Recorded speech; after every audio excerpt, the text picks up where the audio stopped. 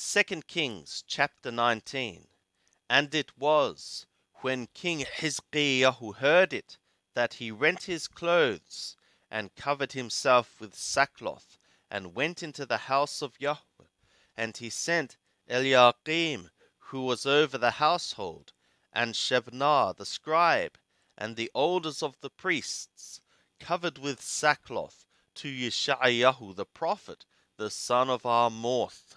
And they said to him, Thus saith Hizkiyahu, This day is a day of trouble, and of rebuke, and of contumely, for the children are come to the birth, and there is not strength to bring forth.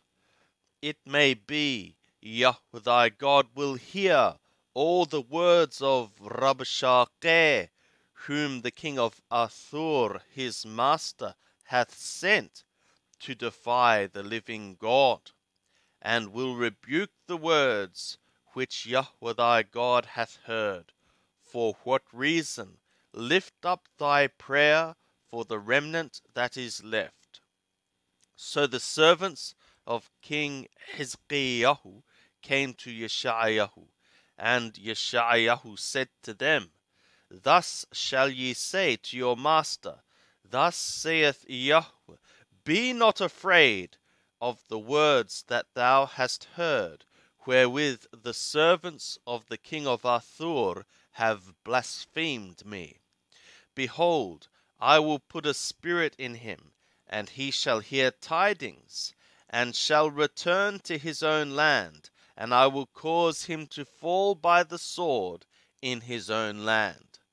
So Rabshakeh returned, and found the king of Assur warring against Libnah, for he had heard that he was departed from Lachish.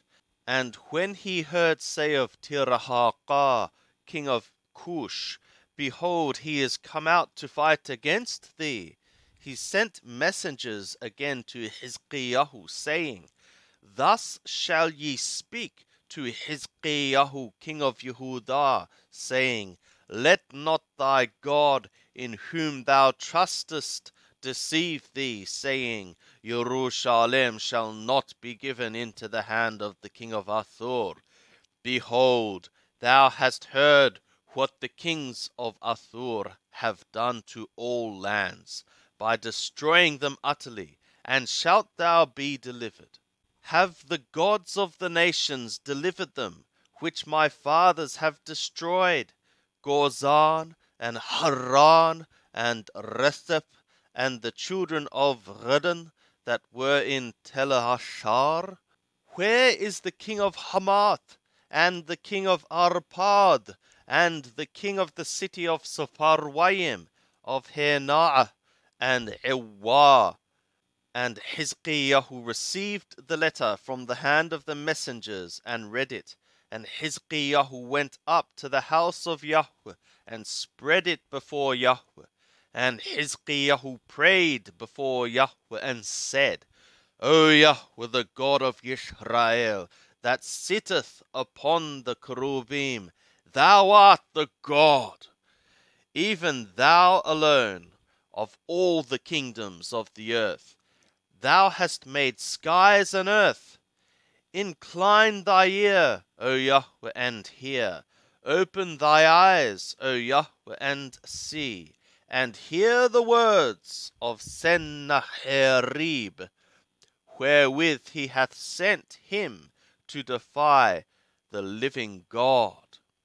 Of a truth, Yahweh, the kings of Assur have laid waste the nations and their lands, and have cast their gods into the fire, for they were no gods, but the work of men's hands, wood and stone.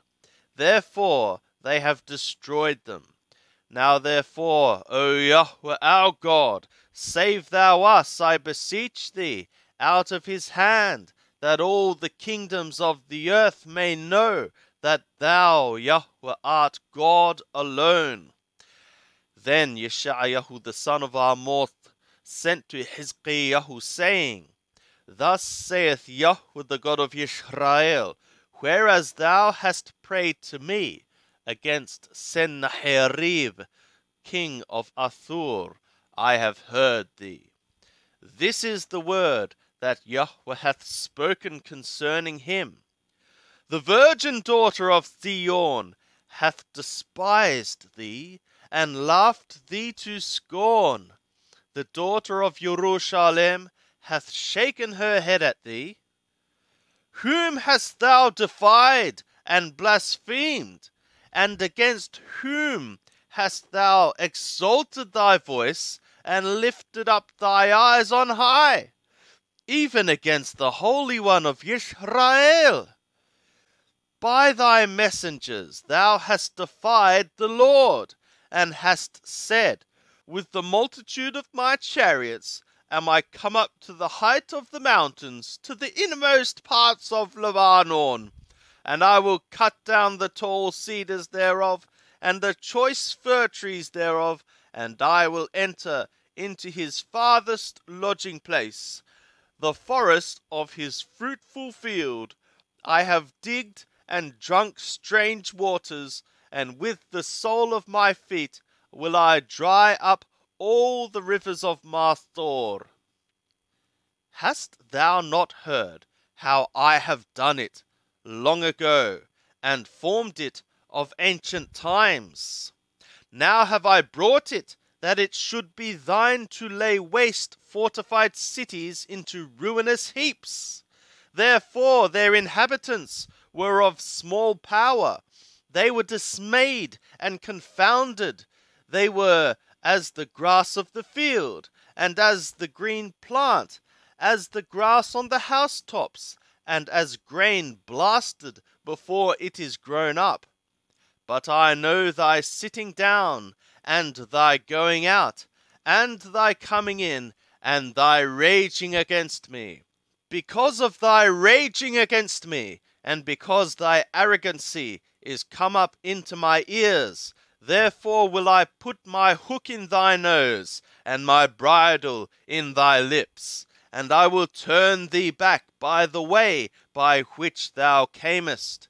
And this shall be the sign to thee: ye shall eat this year that which groweth of itself, and in the second year that which springeth of the same, and in the third year sow ye, and reap, and plant vineyards, and eat the fruit thereof. And the remnant that is escaped of the house of Yehudah shall again take root downward, and bear fruit upward. For out of Jerusalem shall go forth the remnant, and out of Mount Zion they that shall escape. The zeal of Yahweh shall perform this. Therefore, thus saith Yahweh concerning the king of Assur: he shall not come to this city, nor shoot an arrow there, neither shall he come before it with shield, nor cast up a mound against it. By the way that he came, by the same shall he return, and he shall not come to this city, saith Yahweh. For I will defend this city to save it, for my own sake, and for my servant David's sake. And it was that night that the messenger of Yahweh went forth, and smote in the camp of the Assurim 185,000.